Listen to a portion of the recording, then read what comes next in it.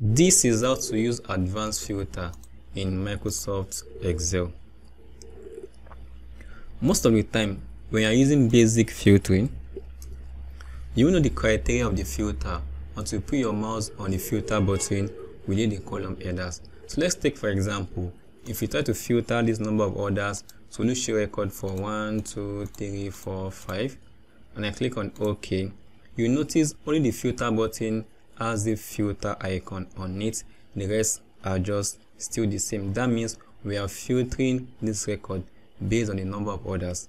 But if you don't pay a closer attention, you won't notice that. So I'll just clear filter from that.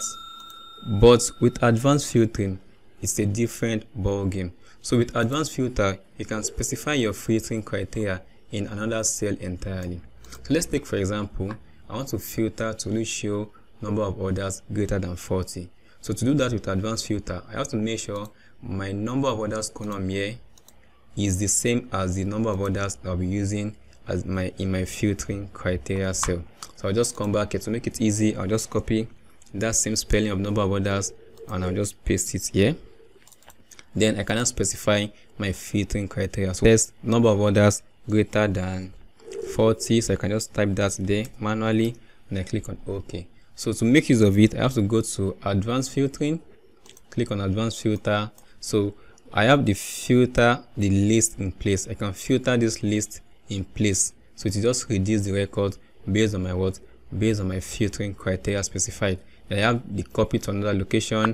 I have the list range. I have the criteria range. So my list range is my whole record, which has been selected automatically. So my criteria range is now where it gets much more interesting. So all I have to do is just select this and move over to my criteria range, which is this one. So I have to select the column headers and the criteria specified, and I click on OK, and boom, you notice that number of orders greater than 40 is what is showing here. So that is one of the basic and easiest way to make use of advanced filtering. I can also take it further and specify more than one criteria. So let's give it a shot. I'll just Ctrl Z to clear that.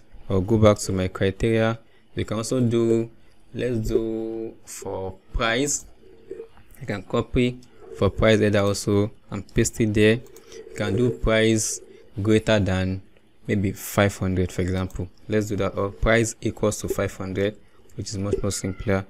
And I click on enter. I'll go back to advanced filtering one more time.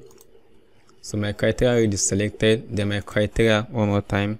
I can go back there and make sure to select both of them at once. When I click this, I click on OK. You notice it is only showing me one record for number of orders greater than 40 and price greater than 500. So found this useful, give it a thumbs up, follow for more.